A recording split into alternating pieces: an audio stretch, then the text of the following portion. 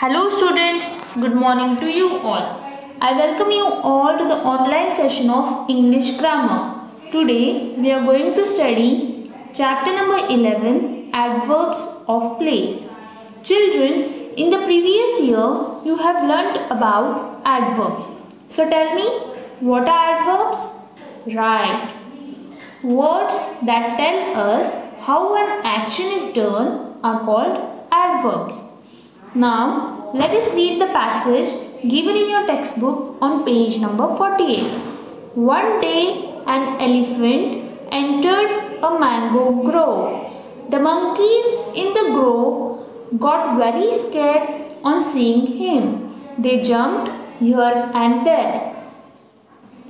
In the passage, the words here and there are adverbs because they tell us where the action of jumping takes place. Such adverbs which tell us where something happened are called adverbs of place. Adverbs of place tell us where an action takes place. They do not end with the letters ly. Let us see some examples. Let us go inside. Keep the book near her. Go there and stand still. We looked for him everywhere.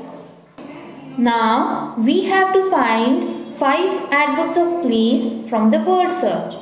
The first adverbs of place is near. The second one is there. The third one is here. The fourth one is inside. And the last one is far.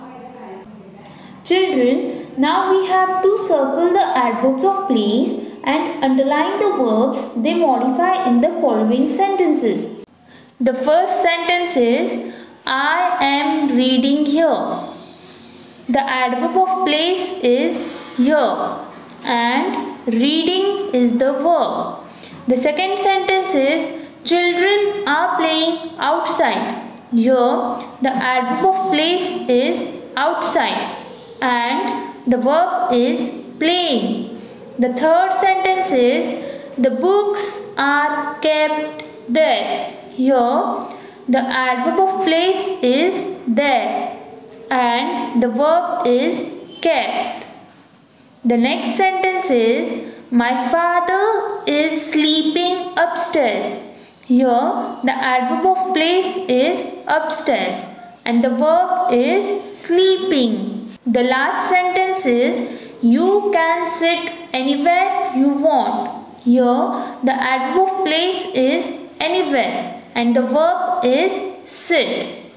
Did you get it?